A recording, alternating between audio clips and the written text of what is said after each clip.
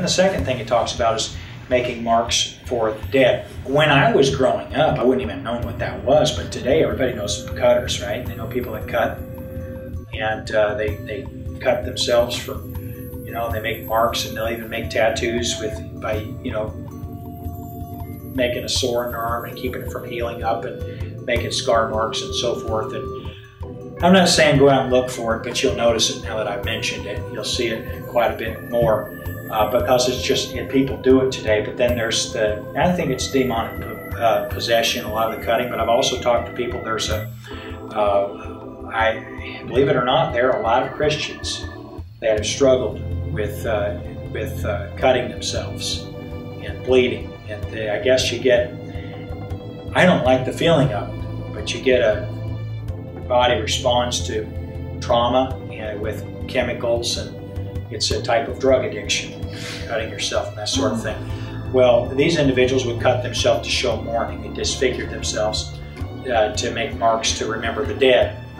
And actually, a lot of the people that I know that have marked themselves or put tattoos on themselves have put tattoos of deceased loved ones, the common heart with mom in it, or for a lot of people, a date, such and such date and a name that you lost. So when the Bible says don't do that. Don't do that. You say, why, Pastor? Well, there's a fixation actually with death, and there is a lack of awareness of the hope of eternal life that is attached to that. I'm not against a memory or a memorial, but the Bible says don't do it to yourself. Now, here are some thoughts that I have on that. I've preached a number of funerals in my ministry, and probably will preach quite a few more. One of the things that I realize is that sorrow is natural, but God's intention is that sorrow is temporary. One of the wonderful things about the way that God made us is that we heal.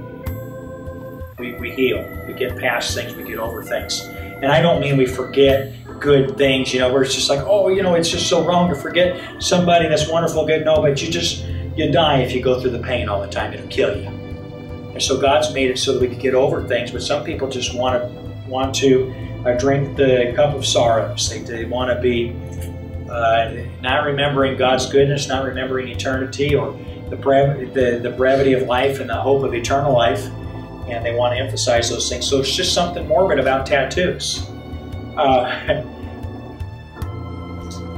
Again, our culture has lost some of the dread, but used to be that the people that got tattoos, a lot of them did it to be intimidating. They wanted to be kind of dreadful. Gangs, people that were in gangs that want to be feared. People without muscles but fat arms that wanted to, distract from the fact that they were fat, not muscular, like bikers. And I'm mean to everybody tonight, but it's really true. Big old fat arms. You start like, well, you're just fat, man. You ain't tough just because you rode all over yourself. But a lot of people, used to get tattoos. It kind of to be intimidating was a lot of it. Today, it's just like everybody does it. But there's something behind it. There's an inherent idea behind it.